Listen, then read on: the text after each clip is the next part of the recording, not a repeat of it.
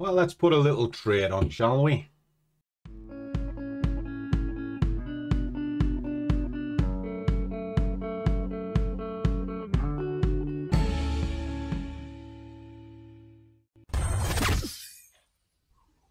Wait.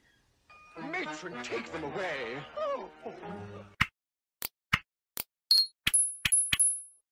And a warm welcome to one and all. And if this is your first time here, I'm the big fella.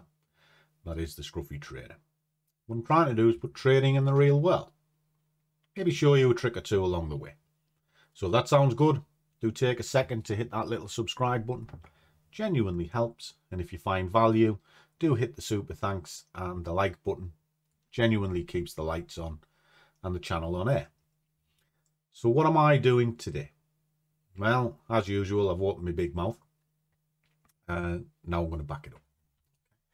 And why is that? Well, I'm looking at the pound Swissy. Now, it's not something that I trade a great deal, if at all. However, if I show you, in my bias, which I do each morning, it's pulled out as being ready for the 9 o'clock candle. It's currently 9:30. It's telling me to buy it. And I'm kind of in two minds with it. But what I've done is, as usual, I've done a breakdown of it, you know, and I've posted that up for the guys so they can see exactly what it is that I'm about to get up to before I take the trade, which is what I'm going to do now. Now it's coming into a red zone. Now up here is the ideal point. It's in not a bad position, to be honest. I can probably get a few pips out of this now. However, what I'm going to have a tendency to do with this is just wait ever so slightly. I want to see it relax a little bit. So what I'm going to do is I'm going to put the orders backwards here, here, and down here somewhere. Just because I think it's on the cusp and it's going to come back. Now, what I'm also looking for is kind of a minimum of 10 pips. So if I just draw a little box of 10 pips. There, that'll do. That kind of shows you roughly what I'm after. All right, so if I enter here, get into the red box, 10 pips, 5 or a pip, 50 quid. All right? But the further down it goes, the more chance I have coming up. Now, the problem with this trade is if I come out to the hourly, you'll see it's in a down move here. And if you go right out, you can see it's been in a range of sorts and it broke out to the bottom side. But the reason why I like the idea of it going to the upper side is that candle there. All right. That one. Because that's telling me there's a lot of pressure to the upper side. You can see that just there. And then that's a good set of retracement with that. Now, I've worked out in the hourly some decent sort of entry-exit points, which is what the blue lines are.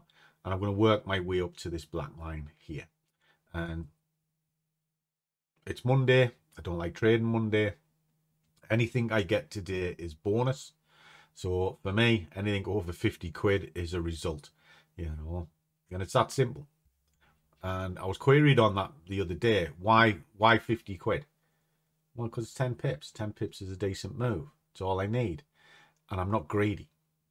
And if greed takes over and you're chasing money, well, sadly, guys, you'll always be chasing it. It's a process.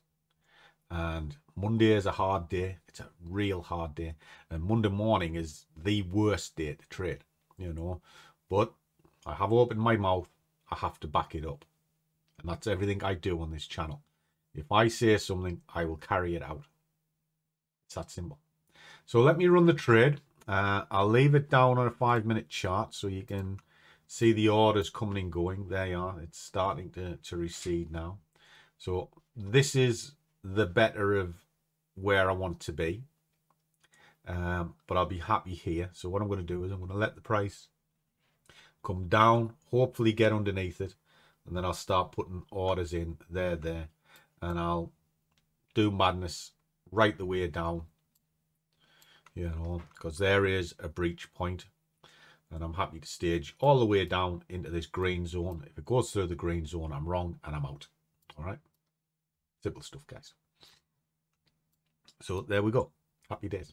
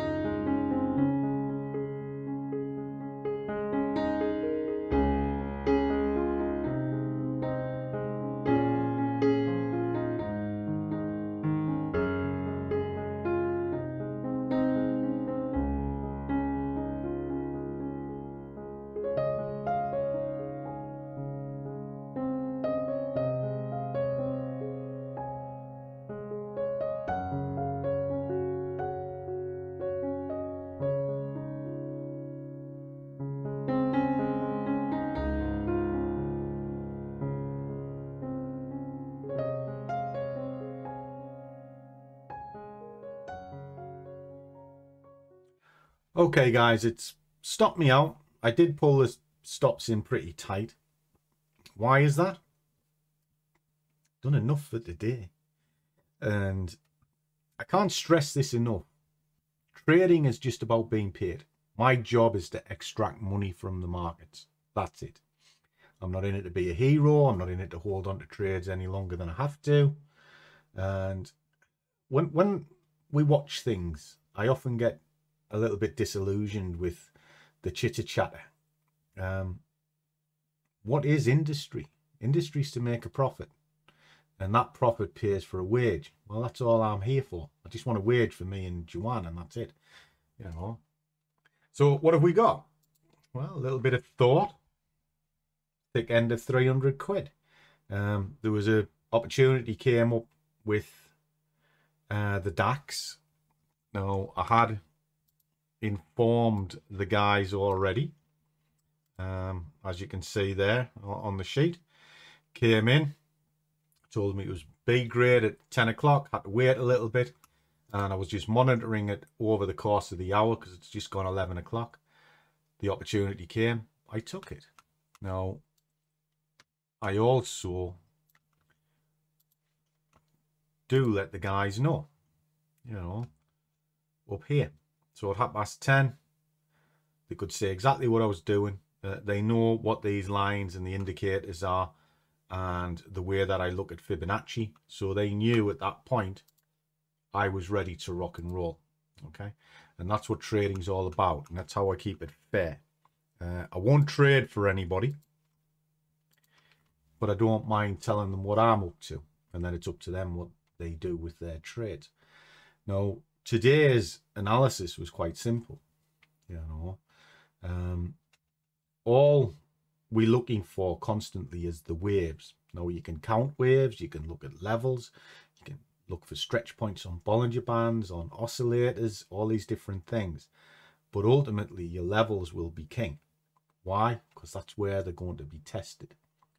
Let me just flick this back. I'll show you. If I crunch this up a little bit, each one of them stalled bang on the level that I put in, that I marked in, okay, to the pip every time, okay. And you can see when it clusters very close to the levels that I put in. All right. Why are these important? But even if I come back out to the hourly and you see some of the bigger levels that are in these, they test constantly and stall at these points. It's a roadmap. And if you can have a roadmap, it's almost like a sat nav. All you've got to do is point yourself in the right direction and you know where the price is going. It has to go to one of those levels. Well, it doesn't have to, but it'll get very bloody close to it. Why? Because they're like magnet points, psychological levels, if you like. And that's the art of trading, guys. It's mapping a destination and then slowly working your way towards it. Simple stuff. And that's about it for today, really. If you're stuck, you got questions, do drop it in the comments below. I'm going to enjoy my coffee because my beautiful wife has just brought me one, because we all know Scruffy likes a coffee. And he's even got it in his Scruffy trading cup. Look at that. Hey. Impressed with them now. So, life's good. And it's going to be even better tomorrow because I'm going to take Wednesday off because our Blackpool trip had a little bit of an error. Bruiser decided to throw a fit and it kind of spoiled half the day. So I'm going to carry on the holiday tomorrow. I'm taking Winky to a nice hotel. We're going to have a jolly old time of things.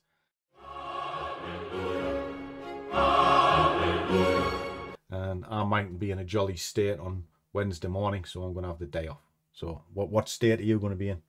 I'm fine. You'll be fine. Mm-hmm. She'll be fine. Hey, you got that bikini? Fantastic. We're going in. We are going swimming. We're going in a spa. So happy days. And that's what trading does for you. It gives you freedom to do whatever you want when you want. So as always, guys, trade well, keep your risk managed, but above all, do what you love and the money will follow. See you all in the next one.